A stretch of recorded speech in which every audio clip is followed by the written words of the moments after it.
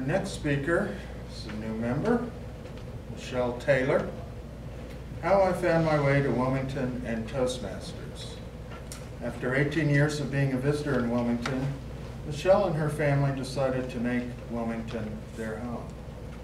Her professional pursuits have provided new opportunities which have led her here and led her to us at Toastmasters. This is an icebreaker speech, and that's 3 to 5 minutes. Please welcome Michelle.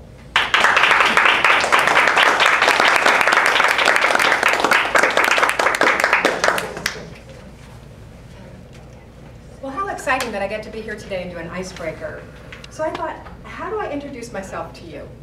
Do I tell you about my family structure and how at the age 12 I ended up with 5 older stepsisters, one with a proclivity of chasing me around the house with a knife, and I thought, that's probably not a great way to start.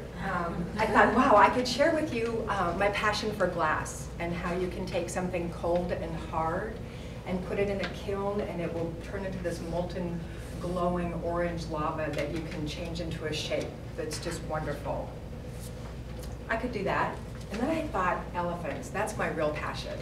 What if I shared with you how I've been so lucky I've gotten to ride elephants in 5 different countries? And then I thought I could probably talk about each one of those easily for 7 to 10 minutes or even 30 minutes. So I thought I would rein it in a little bit and tell you what brought me to Wilmington and why I'm here at Toastmasters. So we have been the consummate tourists for 18 years in Wilmington. We would come and visit my parents who moved here, and we have been on the red trolley. I can probably recite everything that guide says. We have been to Kilwins. Of course, I'm not going to tell you how many times. We've definitely kept that tradition going. And then I knew it was bad when one day our 16-year-old said, "Mom, no 16-year-old girl should ever have to go to the battleship 3 times." Okay, I agree. All of that touring came in really handy when we moved here 3 years ago. Our family is a family of realtors, and we have a business here. And so when somebody calls and they ask about Wilmington, I can give them details. And I can also share the lifestyle and what's so great about living here. So in my profession, I've had some really neat opportunities lately. And one of those is to be a coach. And it's a Club Wealth coach. It's a real honor. It's a national and actually international, because we just went into Canada. So along with these responsibilities, I have clients that I coach weekly. It's a new endeavor to me.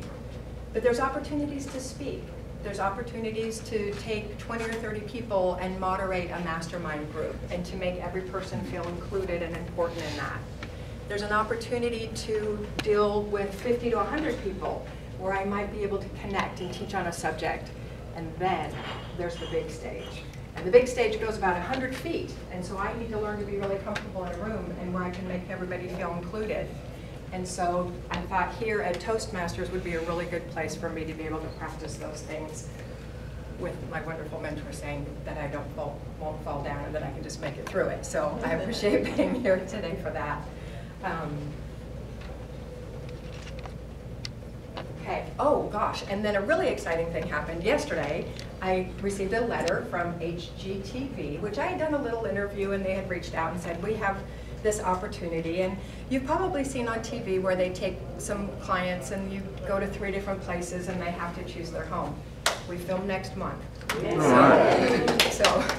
So I only have, next month happens to be like next week. So I welcome your input, I welcome your critique. I could use some help, like I said, in doing things with making everybody feel important in a room. How many times I'm saying, oh, love that, he's totally concentrating, don't worry, I'm not watching, every time your pen strokes. And how many times I say and how I work with the room and how I make everybody feel comfortable. I welcome your critiques, and in the future, I really look forward to telling you about elephants. I look forward to telling you about glass. I would love to tell you about my family. I will probably skip the knife-wielding sister. But in the meantime, please feel free to come up and critique me, and I welcome everything. Thank you so much.